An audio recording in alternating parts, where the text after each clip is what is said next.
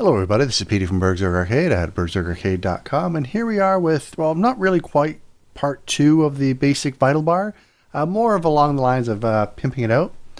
So let's go ahead and we'll just jump into Unity. And I'm going to go ahead and open up MonoDevelop as well. Now we haven't started using the driver yet because I just wanted to do a few more things with this actual script before we actually started using the driver on it. But anyway, we left off, we had it set to I'll be able to display 75% when it starts up, so it looks like that. There's a couple things I actually want to fix right off the bat. So I know these are going to rise. Let's say we call this function and we pass in a number greater than 1. Let's do, I don't know, 2.5. It's still afloat. Now when we go to start it, if a value greater than 1 is ever passed in, you can see where the actual health bar ends here, but this line continues. And you can also see it up here as well. We don't want that. And the exact same thing is going to happen if it's passed in a number that's a negative. So if we went negative 2.5 and we were to fire this off, it's going to do the exact same thing, but the other direction. You can see it better up here. We don't want that as well. So we're going to add a couple lines of code just to make sure those things don't happen. And it really depends on the effect that you want. For me, if it's greater than 100%, we're just going to stop it at 100%. And if it's less than 0%, I'm just going to stop it at 0%. Now this is pretty easy to do. We're just going to put a couple checks in here before we actually adjust the slider. And what we're going to say is if x is less than 0, then we're just going to have x equal 0. And well, you probably guessed it for the next one. And we're going to say else if x is greater than 1, sorry, the chinchillas are distracting me right now. They're just dancing around looking funny. But anyway, if x is greater than 1, then x is going to be equal to 1. Now, the reason why I used an else if statement here instead of just using two if statements, basically, you can't have it less than 1 and greater than 1. So it's either going to fall into one of these two conditions or pass right through them. So it basically just saves one check. So we'll go ahead, we'll save this off. We're going to leave it at 2.5. We'll go ahead, we'll start this up. And we notice it just stops. And like I said, you can see a little bit better up here. So that's one thing fixed. And just to make sure, we'll get rid of that negative at the top and start it up. And it should not go past there as well. So there we go. We got those two things fixed. Let's go back into the script. Now the next thing I want to add is actual text to go over top of it so that we can pass in some sort of string value and it'll display it. Probably the value of the actual health, I guess. So if the person has 100 health, we put a number 100 up there. So to do that, I'm going to go ahead and use a UI label. So I'm just going to add that up here, and we'll start it off as public like we did before, just so we can see it. And I believe it's just called UI label. Yes. I am going to start it with an underscore. Well, no, actually, let's keep this public, and we'll just drag a reference onto that. And I'm just going to call it label, or Laval. And let's actually spell it right. There we go. So I'm going to go ahead and save that off. I'm going to come up here and I'm actually going to go ahead and create that label now. So let's extend this down a bit. And there's our Vitalbar. It's looking for a reference. So let's come down to our widget tool. I'm going to have to assign the atlas again. Every time I shut Unity down and start it back up, it's going to be looking for this. So there's no recently used one. So I'm going to have to do it manually. The font I was using, I believe, was that one. So good, we'll shrink this down again. And I want a label. And I'm just going to leave the color of it being white. I don't want to add it to the panel. Oh, for now we'll add it to the panel. And I'm just going to leave the word new label there. What I'm going to do is actually go ahead and create a new game object. I'm just going to create an empty, and I'm just going to call this Vitalbar. And I'm going to go ahead and zero this out. I'm going to move it under the panel. Then I'll go ahead and shrink Vitalbar up and the label itself. Put them there. Vitalbar, I'm going to reset its position. And well, let's move it this way. Well, yeah, we'll leave it at 0, 0. for now. Well, I don't know. Do I want the center? Let's see. Let's reset this position. I'm deciding if I want the actual vital bar to be in the center of it or at the left. I think for now I'm just going to leave it at the left. So I'm going to go ahead and move the label over, get it centered. It doesn't have to be perfect for now. I can sit down and actually add calculations later on to actually center it. I just want it reasonably centered. Great. So now I'm going to go ahead and actually take this vital bar here and move it back into the position I actually want it to be in.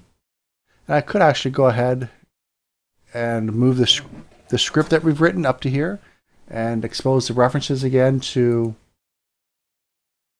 place them in, but I'm not going to. I'm just going to go ahead and leave it on the progress bar. I'll drag my label on down here. And just to test it out, I'm going to come down here and I'm going to try to access the text component of it and just change it. So label dot yep, it's text is equal to, I don't know, I got it. So we see that by default it just says new label. So we'll start it off and it comes out to be I got it. One thing I do want to make sure though is that the label is center pivot, which it is. Alright, so we got that. So the next thing I want to do is actually have an overrided function that allows me to not only pass in a float, but also pass in a string to display as well. So I'm actually just going to copy this. I'm going to go ahead and post it down here. Close it off, and we'll have one more parameter up here. And like I said, I'm just going to use a string.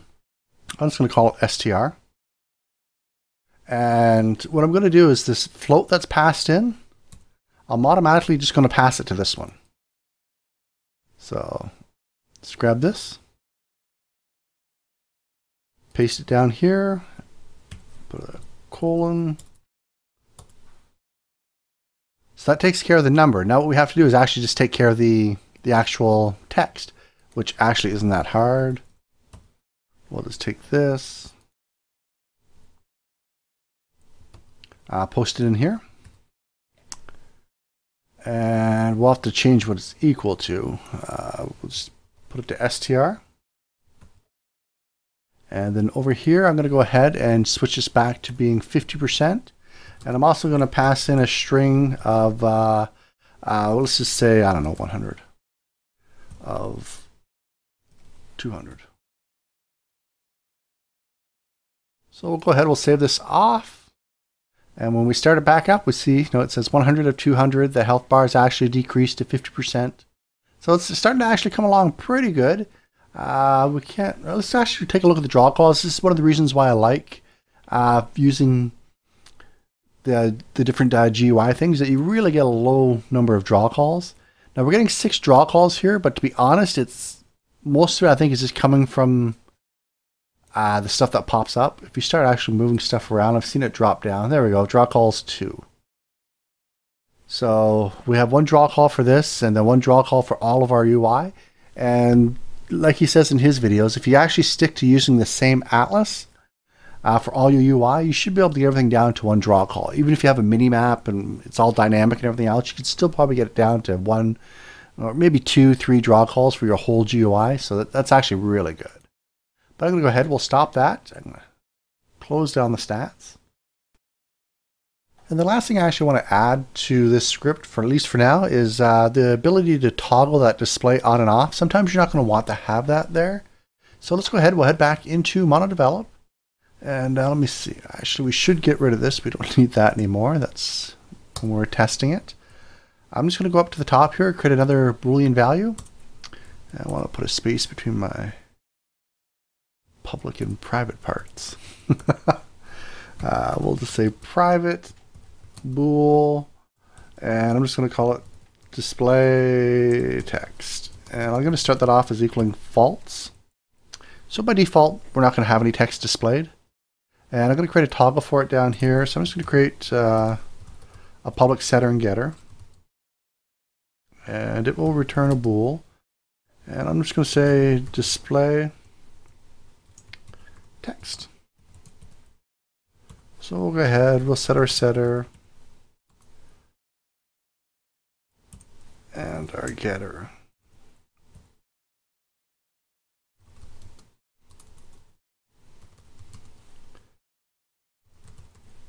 Well, I just cannot type today.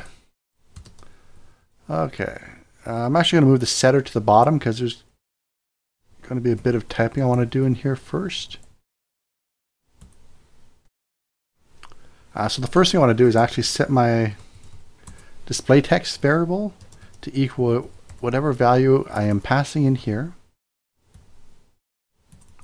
And then afterwards I want to check to see if my value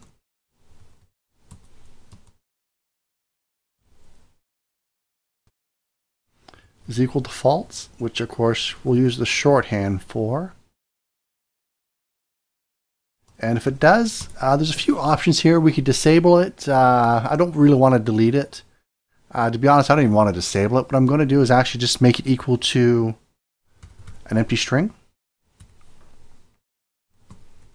Later on I may find out that for some reason I don't want to do this, but for now I'm just going to make it equal to being an empty string, so there's just nothing there being displayed. That should be it for this. Now I'm actually going to come up here to my, well, let's do it in the awake function. And I'm actually going to set it by default not to actually display anything. So I just want to make sure it's cleared out. So, well, instead of actually adding the line of code, we could just come up here and delete what's in here. But I'm going to add it as a line of code as well, just to make sure. So I'm going to say display text. And I'm just going to pass in false. Oops, sorry. We have it set as setter and getter. Or better yet, since we have it up here set to false, let's actually use the variable name. Let's go ahead, we'll save that off. Let's go over to here, check the console. We do have an error. It does not exist. And that's because we actually used label and it was public. So we'll go ahead, we'll fix that up, and all the errors are gone. So we're almost done. The one last thing I want to do is actually add some way that when we're passing values in here, it automatically clears the text out for us. So basically it sets it equal to being empty. But when we're passing it through here, if what we're passing it is not empty, to reset it. So I'm going to go ahead and call display text equals false. Probably not the most efficient way to do it, but without a whole lot of planning, just kind of going off the top of my head, this will work, and it's not that bad. What I'm going to come down here is say if str does not equal, then we'll do that. And a little bit of spacings. Want to fix that up. Let's see, we'll have this equal to false. Let's go ahead and we'll save that off and let's just test it. We'll see no errors. So we're starting up, we're actually passing a value in, so we should get something, 1 of 200, great. And let's actually come up here and turn off the string part. And let's just pass that in and see what happens.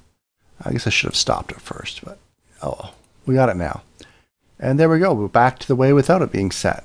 So let's go ahead and I guess we'll end this one here. We've pretty much got all this one done, at least what I want for the basic functionality of the basic Vitalbar.